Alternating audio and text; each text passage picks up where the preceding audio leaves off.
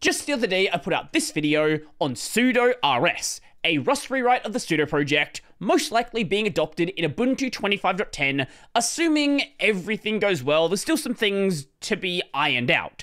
Now, this project isn't just a rewrite for the sake of a rewrite. Todd Miller, the maintainer of sudo for the past 30 years, has been involved in this project, is involved in the discussions, and these projects are working collaboratively together. It is not just changing things for the sake of changing things. Now, whenever the discussion of Rust comes up, there is going to be a lot of, let's just say, less than productive discussions. So there's always people that sort of downplay the importance of memory safety. Now, for the record about memory safety is the norm. Languages like C are the exception, but the only reason we talk about things not being memory safe is because C is so popular. And I'm used to this memory safety discussion right now and rehashing the same points. It happens in every single discussion involving Rust. There are some people who would prefer effort be spent on improving the C code, working on better practices to make sure the code is safer, and you know what? I can at least respect that position. I don't think it's the best way to spend your time, but I can understand it. Now, there are some people that frankly just don't like Rust, they don't want to learn Rust, or maybe they've learnt Rust in the past, don't really like it, and would rather stick with something they're more familiar with, they're more comfortable with, and hey, I get it. Not every single language is going to be for everyone. There are languages out there I have absolutely zero interest in touching. But the classic C projects are not going anywhere, no one is going to delete the code bases off the internet, and are very likely going to be involved in Linux probably forever. Like, there's always going to be distros that want to keep using those, and as long as people are dealing with security issues in them, and even right now, besides Ubuntu, we're not really seeing distros move away from sudo. There are some people who think that Rust is some sort of political takeover of Linux, that the furries are going to ruin everything, the furries are invading Linux, and Rust is the way they do so. As a reminder, our logo is a penguin, and I don't know if you've seen the alternative logo that could have been used instead of Tux from Alan McKay in 1996. If you're worried about the furries, I think you lost that battle a very long time ago. But sure, you can have that as your opinion. Now, we can disagree, we can have different opinions, most of us here are adults, and hopefully have the ability to converse with somebody who we don't agree with every single thing they say. Totally fair. Now, the point where I draw a line is where people have absolutely no idea what license is being used in sudo, and use that as the core foundation of their argument. So I saw a bunch of comments, okay, maybe not a bunch, it was like 5 comments. Yes, I'm making a video angry about like 5 or 6 people on that video. A bunch of comments will say, to make myself feel better, talking about this move from sudo to sudo-rs being a swap from GPL license code to MIT license code. And the reason why this is bad is when you have something that is permissively licensed like an MIT style license, people don't have to contribute code back, people can go make it proprietary, and that's all bad. Now, a couple of things here. 3 things. Firstly, this concern is totally valid for something like utils. This is MIT and also Apache licensed, and if someone wanted to go and take that project, make it proprietary, they can absolutely do that. The license lets them do so. And as you'd probably guess from the GNU core utils, being from GNU, mostly or entirely, I'm not sure on every single component, GPL v3 or later. So very much copyleft license.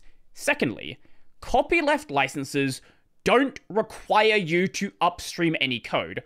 All they require you to do is release the code to users. So you can go and make some weird fork or something, make a bunch of weird changes, and then just put the code out there. And even if that code would be useful in upstream, you never have to tell upstream about it. You never have to give them the code. You don't even have to write it in a way that would fit in the upstream project. You can just release it. Thirdly, and most importantly here, sudo isn't copyleft. It's not GPL licensed. It's not GPL 1, it's not GPL 2, it's not GPL 3, it's not GPL 3 or later, it's not AGPL, it's not LGPL. It's so much not a GPL licensed project that the project was open sourced before the creation of GPL v1. The project went open source in 1985.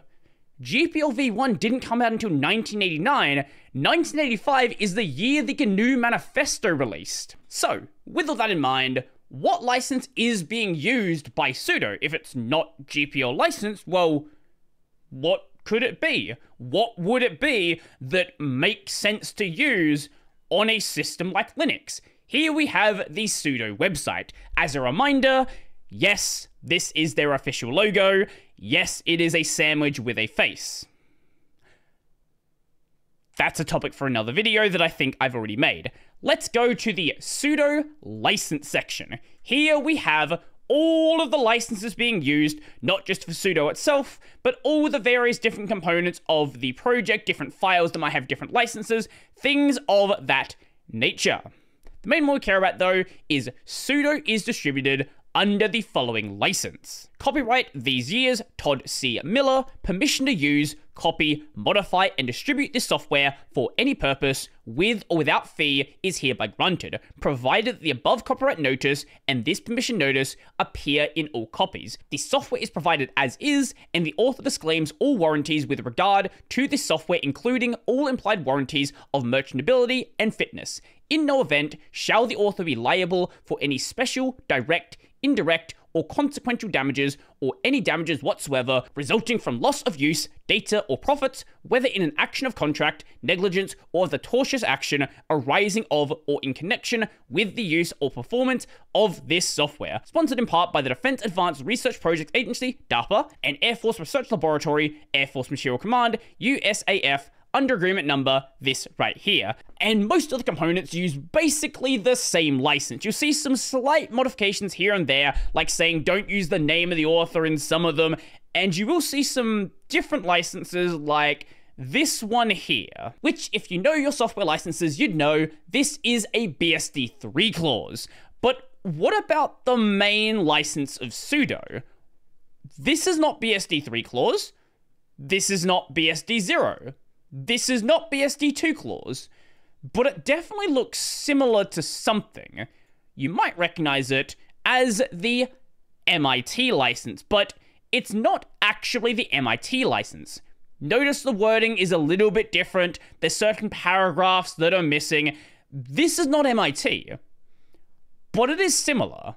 What this is a slightly modified ISC license. This is not a license you see that much nowadays. Most of the use of ISC are older projects before MIT, before BSD became popular. Here is the text of the ISC license, and here is the text of the sudo license. Basically the same thing. The only real change is the addition of this sponsored part at the bottom, which doesn't really change anything of the license. It really doesn't even need to be part of the license itself. So the ISC license is the Internet Systems Consortium license.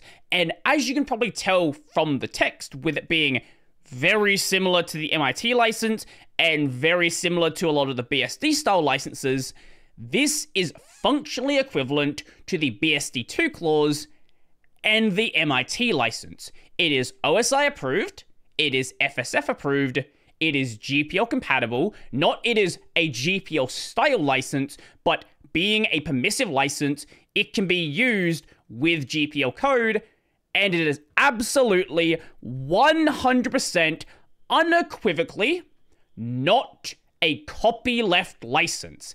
It is, as I said, a permissive license. Sudo, for its entire life, has been a permissively licensed project under a license that is basically MIT. So you go from a project which is basically MIT to actually MIT, and why is it a problem that sudo-rs is MIT licensed?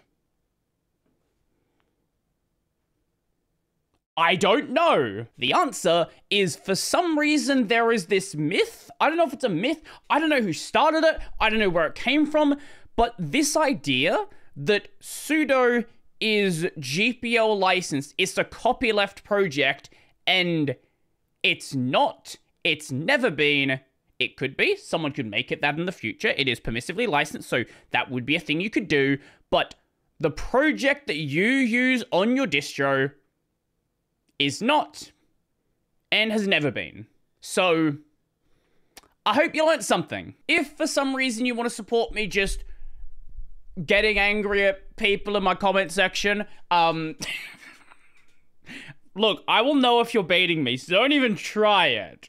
I can see your intentions, but if someone does say something stupid and I feel like making a video, be sure to subscribe. And if you liked the video, go like the video. If you didn't know what license sudo was using, let me know down below. If you did, let me know how you felt about the comments on that video where people were like thinking it was GPL licensed. Love to hear your thoughts.